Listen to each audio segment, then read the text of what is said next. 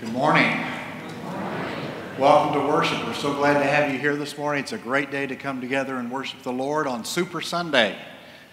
This is it is Super Sunday, right? Yeah, I thought so. I don't follow those things, but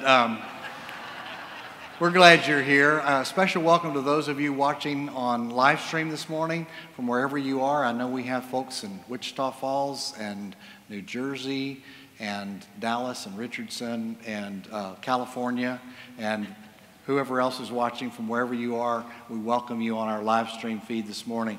Again, we welcome all of you. If you're a guest of our church today, a very special welcome to you. We hope that everyone will sign in this morning. Registration pads are on the end of each pew, and we encourage members and guests alike to sign in and let us know that you're here this morning.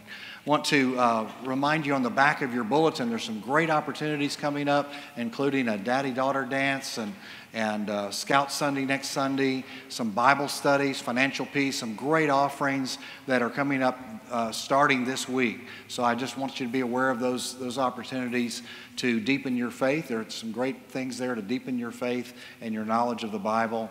And I'd encourage you also a grief class that's starting next Sunday. So again, great ways for healing, hope, and knowledge. We hope that you'll be aware of those.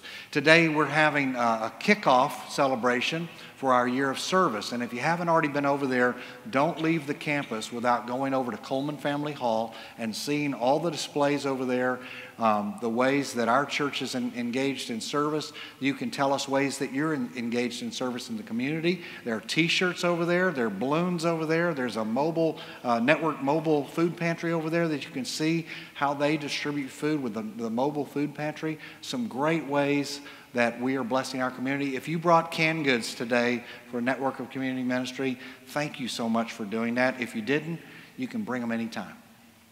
Absolutely anytime. But again, it's one way our church tries to bless our community and folks in our community who may need that extra help. And again, we're glad hope that you'll go over today and be part of our year of service. Again, we're glad you're here today. It's a blessing to come together and worship the Lord. This is the day the Lord has made. Let us rejoice and be glad in it. I invite you to stand as you're able as we sing.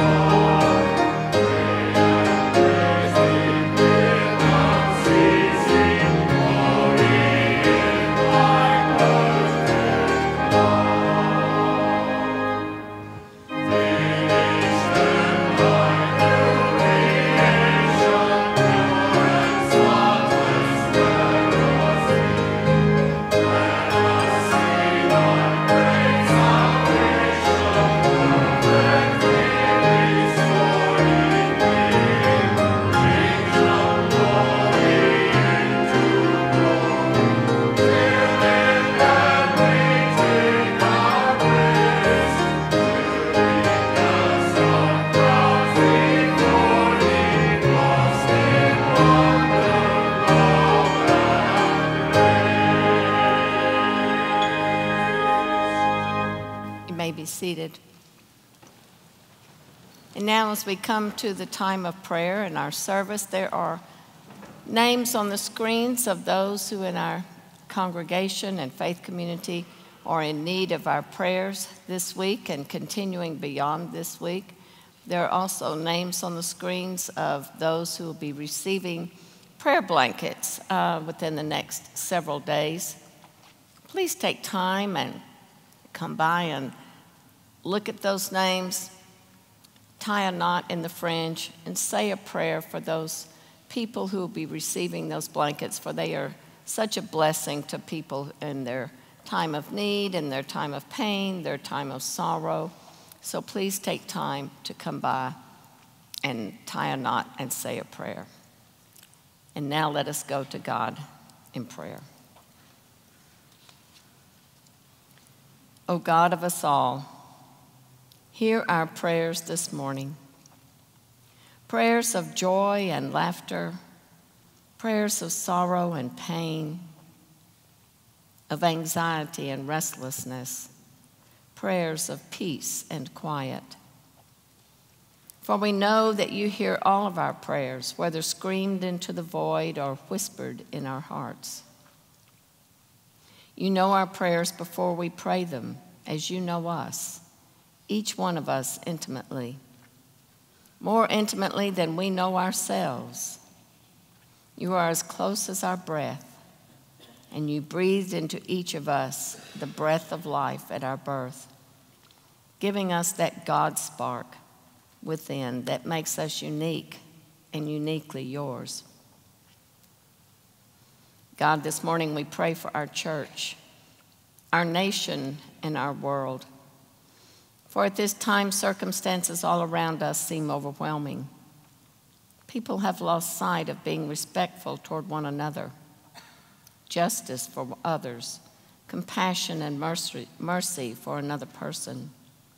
We seem to have lost sight of the fact that you made us all and that we should understand that we need one another. We should harmonize with one another to utilize each other's gifts to complement one another. For each of us has so much to offer this world if we would learn to work together. Oh God, beginning this year of service, help us to look beyond our walls to the world outside and to seek ways to serve one another for the greater good of all of us. For in giving we receive, and in receiving we release love into the world around us. Help us to always be aware of those outside our circle who need kindness and a helping hand. God, walk with those who suffer. Comfort those who struggle. Hold up those who have lost loved ones and friends. Strengthen those who are addicted. Unsettle those who are comfortable. Soften hearts that have hardened. For to you all things are possible, and no person is lost beyond your forgiving love and grace. Help us to know that no matter what we've done or not done, you are with us and love us beyond our imagining. It's in the comfort of that loving Spirit that we pray these things. Amen. And now let the ushers come forward for our offering, and remember that you can give online as well.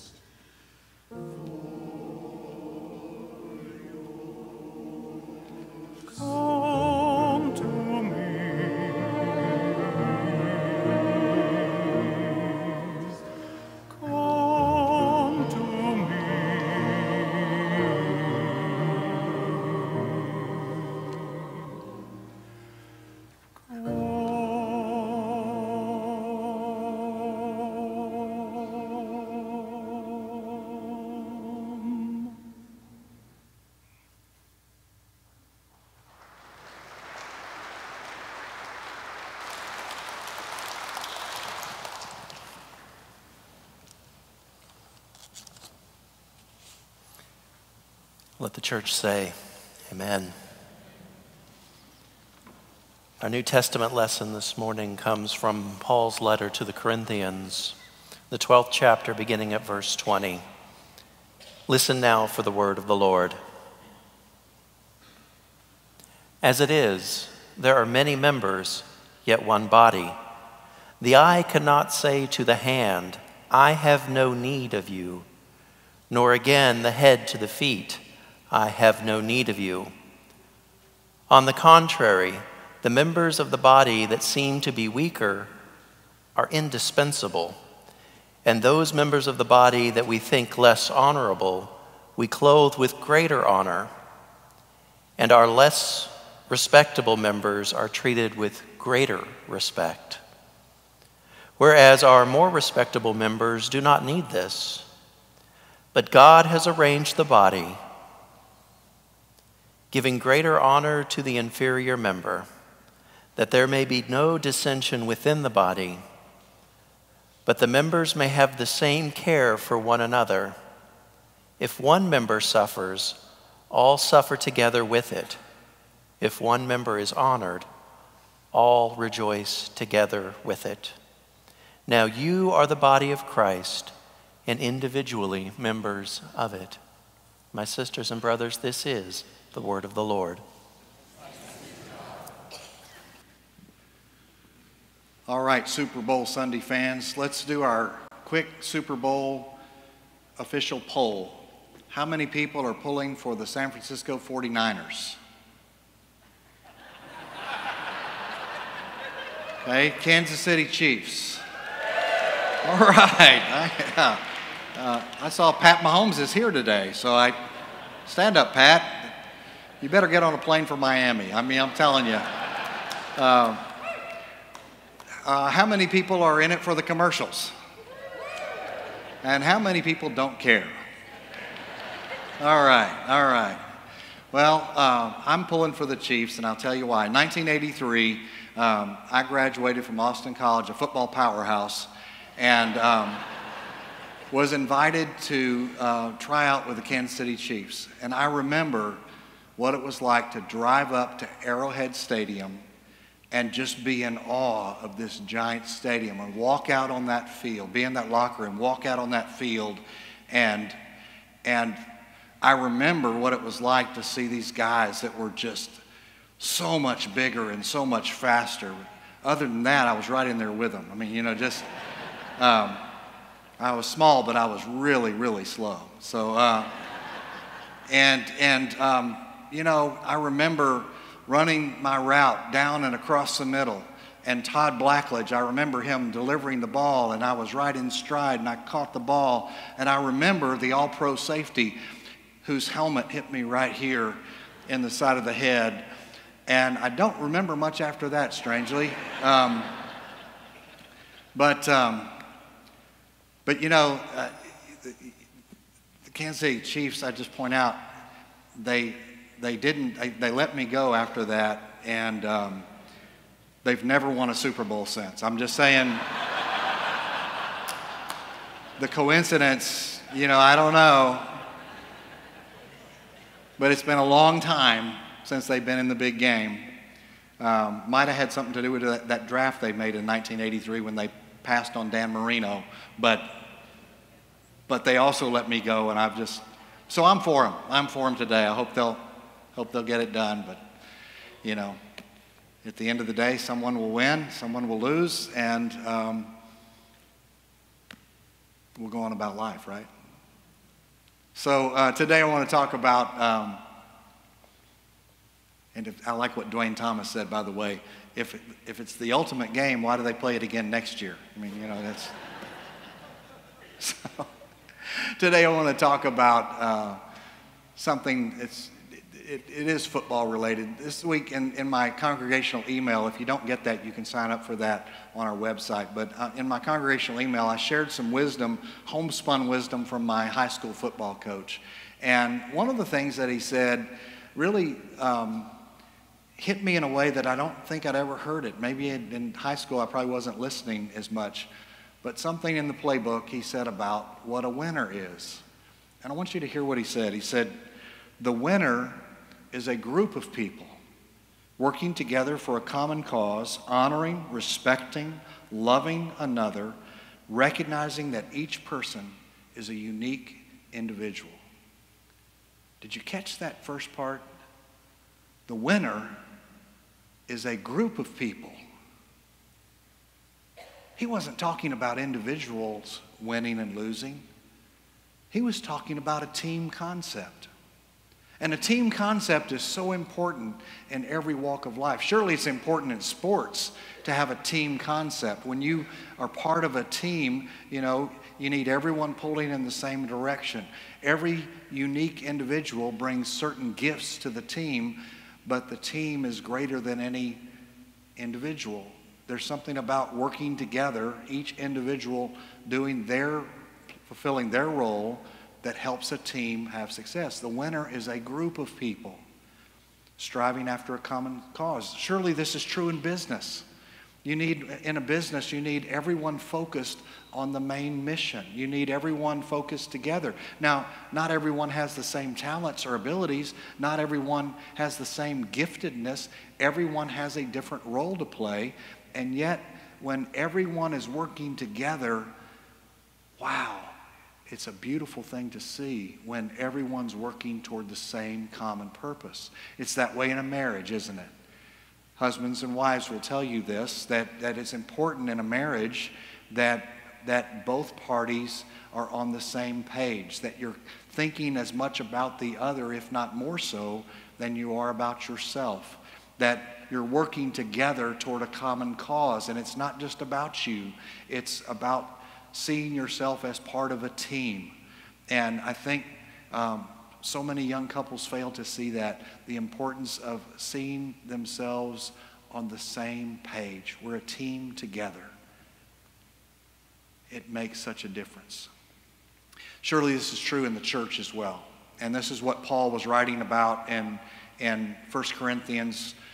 Throughout this letter to the Corinthian church, he's talking to them about this team concept, this idea that the church is a team. The church is made up of individuals, but the church is a team. Why was he writing to them about this? Because they were having dissension within the church. They were having division within the church. You had different people in Corinth from different walks of life, different nationalities, different ethnic backgrounds, different races, different cultural backgrounds, and they're coming together and they're worshiping together. Different economic backgrounds are evident from what Paul writes, that some are wealthier and better off than others, that some people are barely scraping by.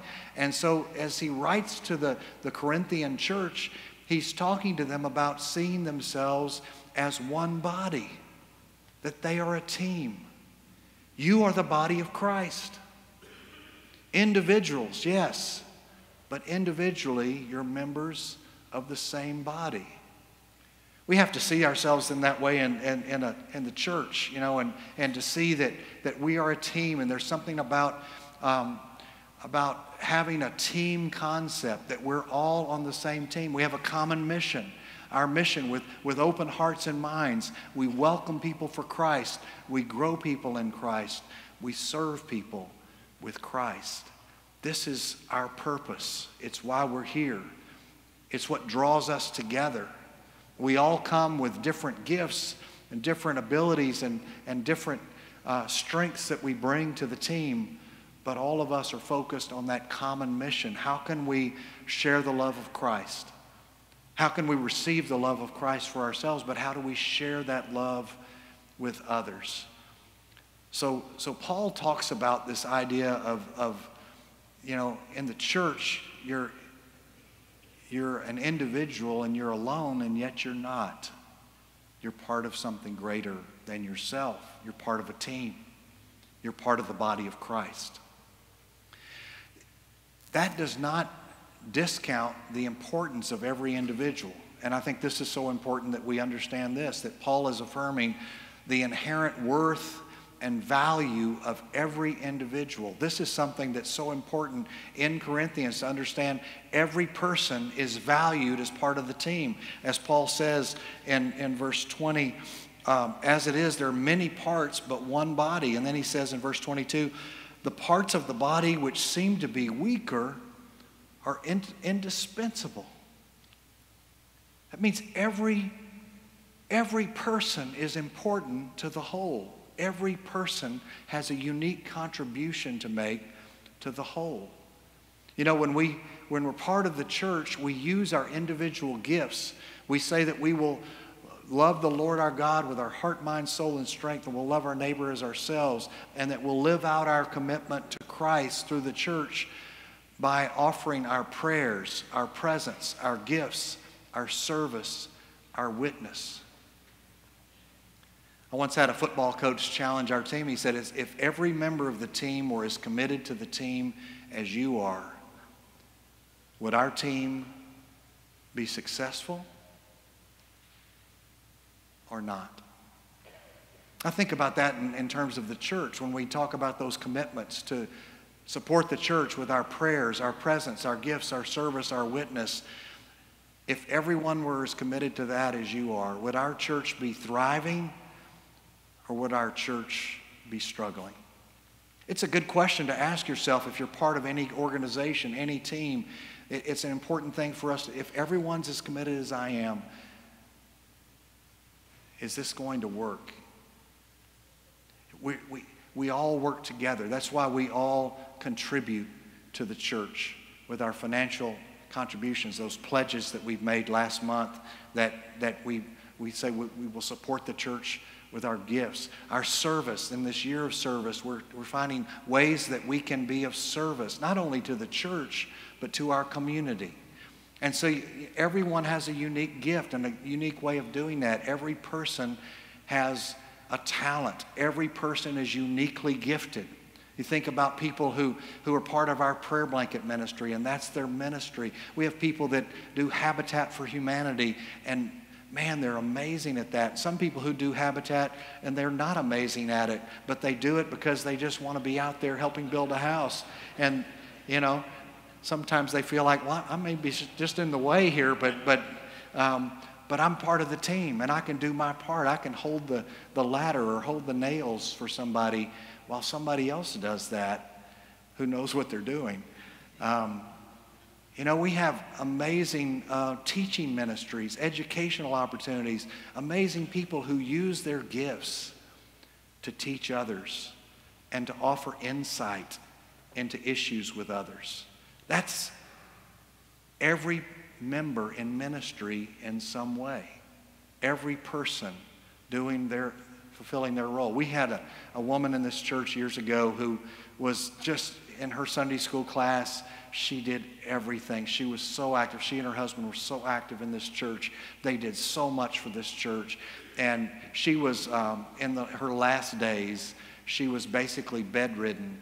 And I remember seeing her, and she said, I'm just so frustrated. I can't do what I used to do for the church. I can't be up there helping like I used to help. She did so much.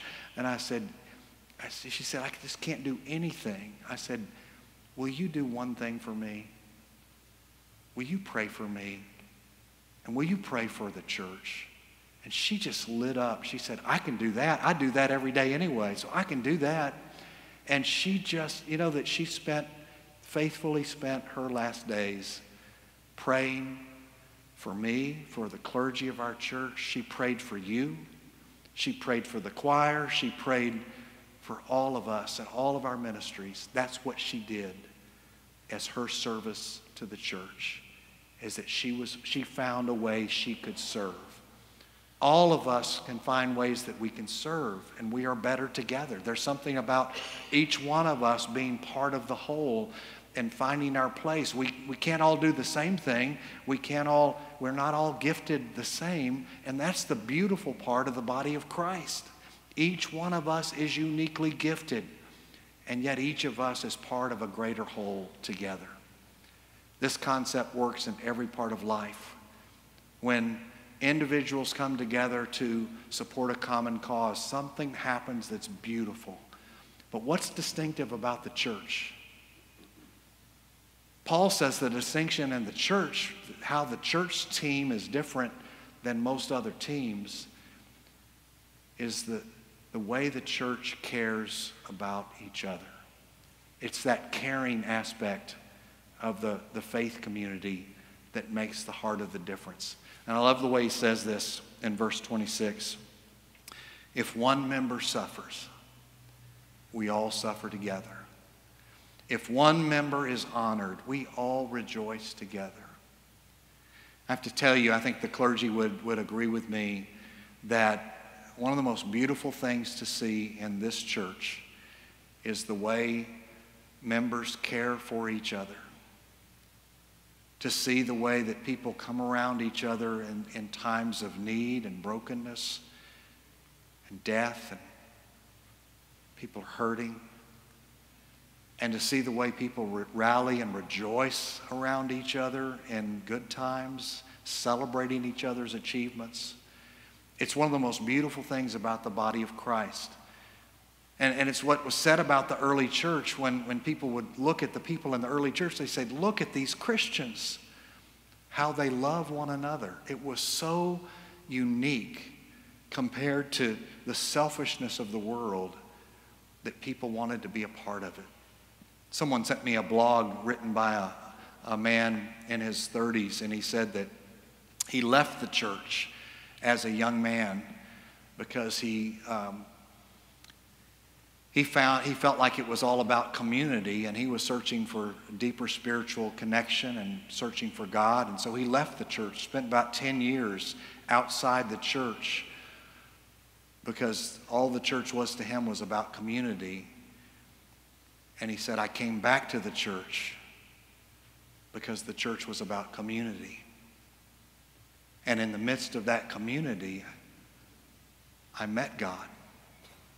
I experienced God's grace and God's love. I'm so glad he found his way back, because there's something special, something so unique about the body of Christ. In the body of Christ, you're never alone. You're never alone.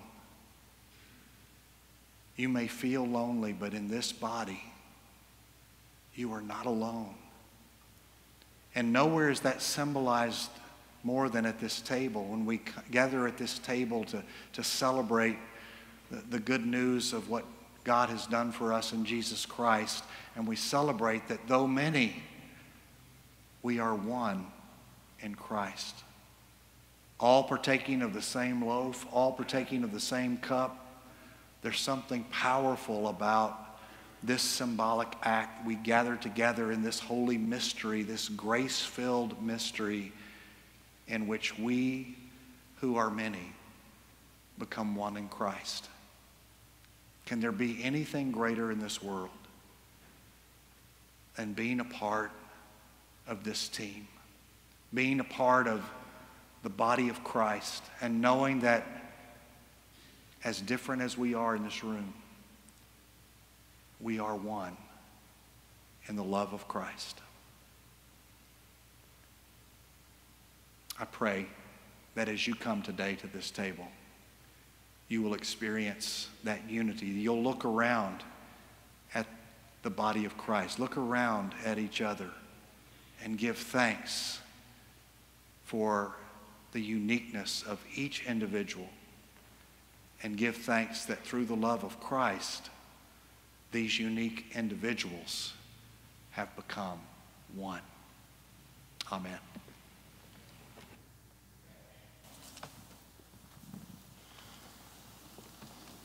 At this time, I invite those that are helping us to serve to come forward. And as we prepare to come to the table, we want to let you know that if you are here worshiping with us today and you desire to come to this table, you are welcome. This is not our table that we should turn anyone away. This is God's table, God's meal, and so it is for all of us. We serve communion by what's called intinction, and that's a big fancy word that simply means you will be offered a piece of bread, and the cup will come by. Simply take the bread, dip it into the cup to partake of both elements at the same time. As we are gathered here in worship, we realize that our table extends beyond our walls out into the community. And so we are also blessing the elements that are going out to our homebound members. As you come forward this morning, if you would like to participate in the communion offering, our offering this morning, it goes to Genesis Women's Shelter, which helps to raise awareness of the sin of domestic violence and also helps to protect and provide safety and support for women who are victims of domestic violence. I invite you to prepare your hearts as we pray our prayer of confession. God of our restoration, whenever we come home to you, we realize how far we have strayed and how much we have forgotten of your law and your love. We have not loved you with our whole hearts or loved our neighbors as ourselves. Forgive us, heal us, restore us to our relationship with you and to one another. Brothers and sisters, I assure you that you have been restored in the grace of God. God's word does not come to condemn us, but to make us wise, reviving our souls and rejoicing our hearts. In the name of Jesus Christ, you are forgiven. In the name of Jesus Christ, you are forgiven. Glory to God. Amen.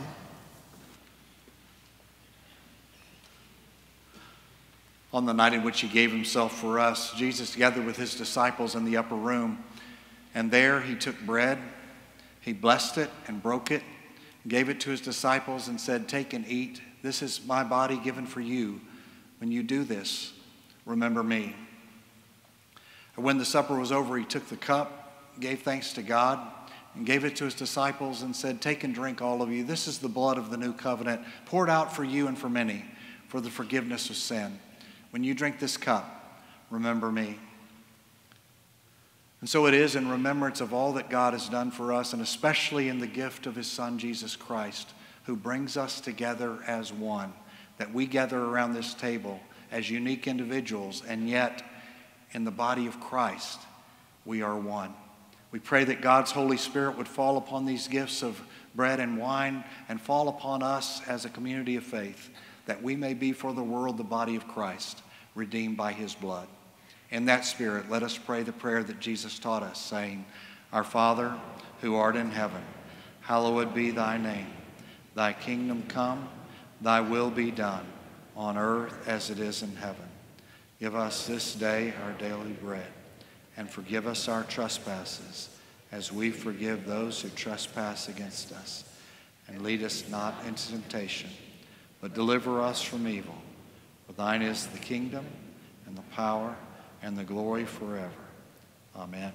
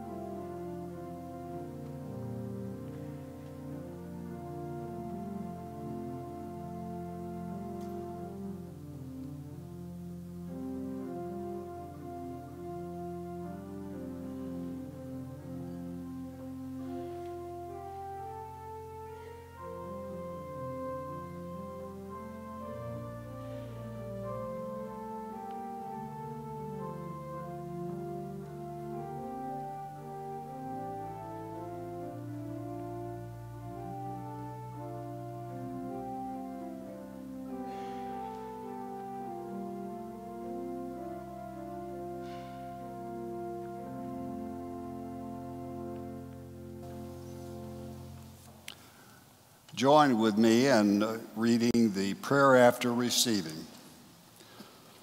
God of life and of new life, bless these gifts that we have been given, that they may strengthen us to go into the world, to love our neighbors, to reconcile with your beloved, and to live as examples of grace and care. May each of us be a reflection of you and your Son, Jesus Christ. Amen. If there's someone here today who would unite with our church family by your profession of faith in Christ or by your transfer of membership to our church from another, our doors are open to you. 2 ways to do that this morning. One is to be received during the closing hymn. We'd invite you to come forward and stand here at the chancel rail. The other way is after worship today to go to our joining room. The joining room is right down the north hallway, also known as our bride's room. The joining room on Sunday mornings. You can meet one of our staff members there, and they can visit with you and receive you into the church or answer any questions you may have about joining the church. I invite you to stand as you're able as we sing.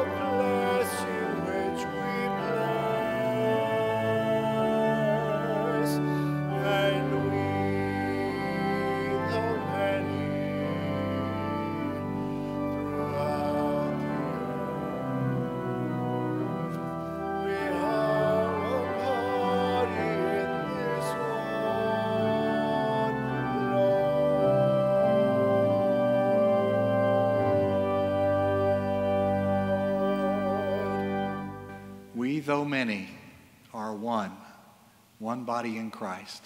Isn't that beautiful? Isn't that an amazing way to think about who we're called to be? I hope that before you leave today, you'll go over to our Year of Service kickoff celebration, grab a t-shirt, find out what's going on and how you can be a part of it. It's over in Coleman Family Hall, and it really is a celebration of service. It's a celebration of ways our church is already in service and ways that we can be involved in service going forward into the future. God has amazing dreams, I think, for our world. An amazing dream that can only be realized when we join together as individuals into one body to share the love of God through our Savior Jesus Christ. May we do that. May we embody his love. May we go and serve our neighbor. May we be a great team for Christ. In Jesus' name, amen.